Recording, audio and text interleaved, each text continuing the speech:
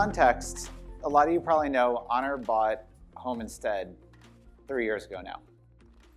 And we've been doing a bunch of work to not only integrate what Honor had built before we bought Home Instead, but also build other pieces of technology to help home care owners fundamentally grow their businesses. And this is the result in 2023. We grew our top line home care by $171 million in that year, which is like a lot of growth, right? And you would think that therefore, I'm like super happy and drinking margaritas or something like that on a beach, except the truth is, that's kind of how I feel. So why do I feel that way, right? If we're going so fast. And my message to you all today is that I'm going to talk about the why, and I'm going to argue to you that you should feel the same way I do. And I'm going to talk to you about what I think we all can collectively do about it. So I think a lot of you have probably seen this video. Can you raise your hand if you've seen this video? Let's see how many have. Okay, less than I expected. I'm going to play this video. I'm going to tell you ahead of time that this is not the video that you should be scared of. Okay? Not the video to be scared of. All right, let's watch the video. Currently, Optimus has the ability to fold clothes quickly. While you might think this is not too necessary compared to folding clothes by hand in a few seconds, if you're faced with the task of folding hundreds of pieces of clothing... Okay, we can pause the video. You guys are going to control it. Okay. So Tesla's bot has the dexterity to fold clothes. Now that's pretty impressive, right? And if you operate any kind of a business where you are being paid to send a human into a home to do stuff for people like manipulate an egg, which it can also do, cook an egg, which it can also do, fold clothes, which it can also do, you are not going to be paid for that in 5 years. You're just not, right? Because if someone can buy a robot that can fold their clothes for free every time the robot folds the clothes, they are not going to pay a human to fold their clothes. It's just economics. But that's not the video to be scared of. The one to be scared of is the next video. You guys want to just roll the next video? Hey, Figure One, what do you see right now? I see a red apple on a plate in the center of the table, a drying rack with cups and a plate, and you standing nearby with your hand on the table. Great, can I have something to eat? Sure thing.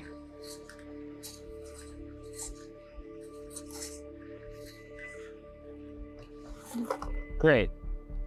Can you explain why you did what you just did while you pick up this trash? On it. So I gave you the apple because it's the only edible item I could provide you with from the table.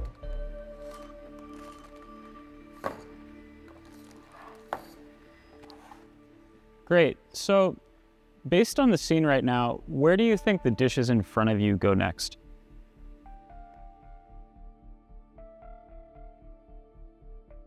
The dishes on the table, like that plate and cup, are likely to go into the drying rack next.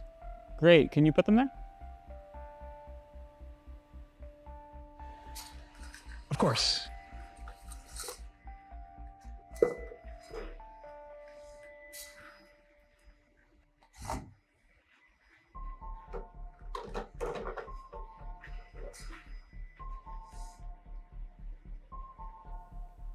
All right, so how do you think you did? I think I did pretty well. The apple found its new owner, the trash is gone, and the tableware is right where it belongs. I agree. Thanks, Figure One.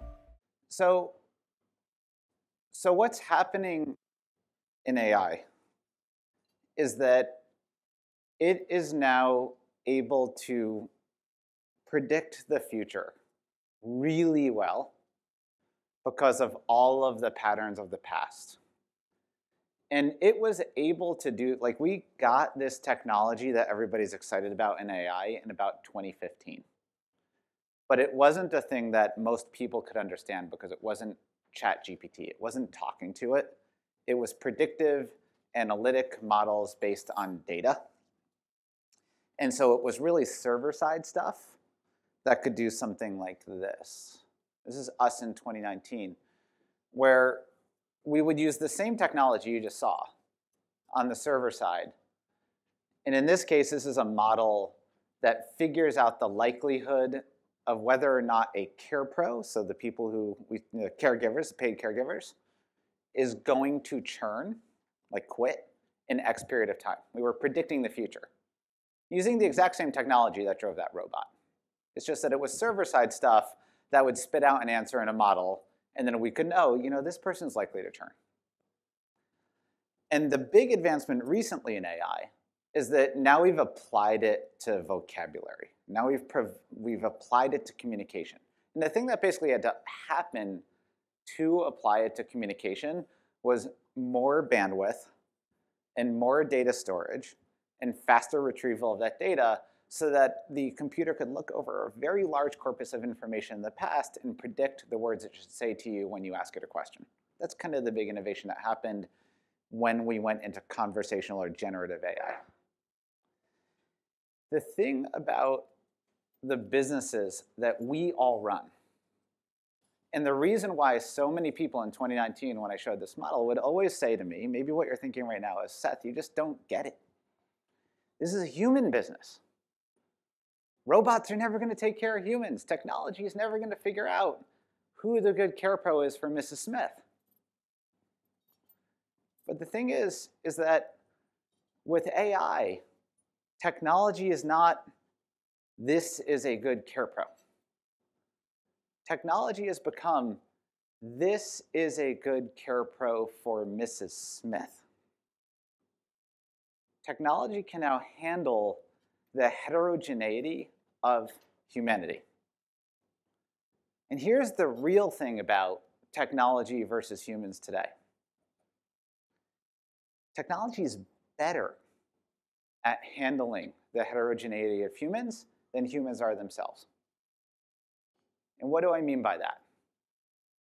So when we do an ML regression, like a machine learning regression of what we call defects, which are things that our clients don't like in the service we deliver, one of the things we see is that they do not like talking to a lot of different people when they call our 800 number. Now, the reason they don't like it is the same reason that you guys hate calling customer service at United, right? It's like you get another person who doesn't know the context, who says, hold on a second while I look at your record, and they try to figure out all the stuff to help you with your customer service complaint, and you're like, I have to re-explain everything. Same reason our clients didn't like that experience with us.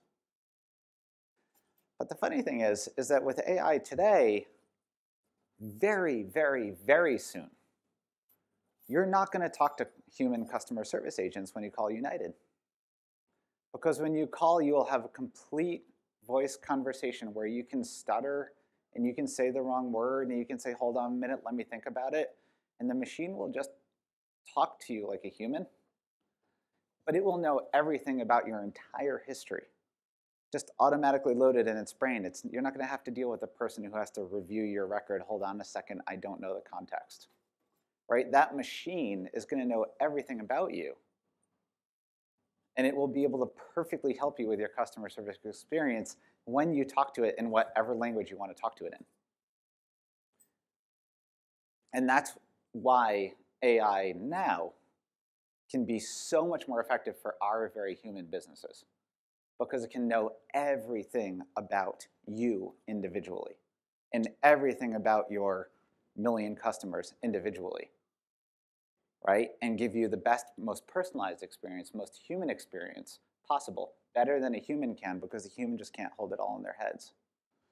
So if we go to the next slide, so this is 2019.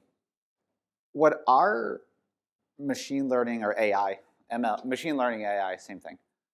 What our ML models are doing today is they are now looking at the totality of our service delivery They are looking at factors that they have determined that make clients happy and not happy. And they are literally predicting the future on, hey, if I could get like this kind of, more of this kind of human to be a caregiver, I would make my total customer base happier. So it's basically scanning all of our service delivery. And it's saying, I could use more of a caregiver with this kind of training in that zip code. And what that model then automatically feeds into our recruiting systems is, oh, I need to now prioritize these kinds of applicants who are applying right now. Because if I prioritize them, not first in, first out on people applying, but rather prioritized funneling, then I could make our existing customer base happier, faster, and I could constantly top grade the experience of receiving home care. And that's the kind of stuff we're working right now. In fact, I just asked the team, literally right now, for any given service delivery action that we take, there are 22 AI models, like artificial intelligence models, in the background, figuring stuff like this out in order to help us provide ultimately a better human caregiving experience, right? Basically to get a more reliable, better caregiver for your individual needs to your home. Create a better job for that caregiver where they're happier, right? And a better care experience for that client by matching so much better using this AI stuff. So I've got 2 minutes left. I'm doing a little bit of juggling around. The point I want to make to you all is the following. And again, they said be controversial, right? So being controversial. I would argue that if you're looking at your business today and you're saying to yourself, well, geez, I'm running this care business, and this care business is a very human business. I kind of have to dabble in this AI stuff, and I have to dabble in this technology stuff, and maybe buy some stuff from like this vendor here or that vendor there, and try to figure out how to cobble them together. I'd argue that that's like a risky path, a very risky path. Because with where technology is now, with where AI is now, literally the core of how you run your business should actually be run by technology. The periphery should be very human, right? The technology should be making the humans better, giving the care pros better jobs, giving the clients better care. But the core has got to be technology. And so then the question for you, right, as you think about your business, is if that is true, right, if technology is now, if it's now become so clear that technology has come for this industry, and it doesn't matter if you're private pay, Medicare, Medicaid, it doesn't matter, right? If technology has come for this, what parts of that technology stack are you going to own?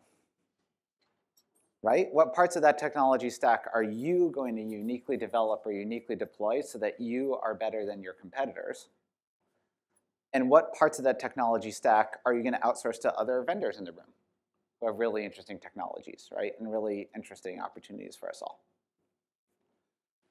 And that's the question that we ask honestly ourselves every day, right? What should we build ourselves? What parts of the tech stack do we need to own to make sure that we remain competitive and keep providing the absolute best level of care? And what parts can we farm out to and work with vendors, like a lot of folks in the room? But remember, it is literally all about creating a better human experience at the end of the day, right? But just to know that if you think about those videos that I showed, right, technology has absolutely hit the point now where I think everybody in this room can see, right? You can see it with your own eyes. Those robots, that's like, I'm showing you 18-month-old technology. In 18 months, the combination of hardware and AI produced those robots. I'm nervous because I know definitively if that's where we are in 18 months, imagine where the world's going to be in 2 years, right? And so that means that large swaths of our business are going to fundamentally change. given where technology is headed. And so then I revert back to this, okay, so therefore, what do we fundamentally need to be? What technology do we need to fundamentally own in order to ensure that we provide great care? So lots and lots of older adults and amazing jobs for care pros as we continue to advance the company. So with that, I hope that was sufficiently controversial. Thank you all. Thank you very much, Seth.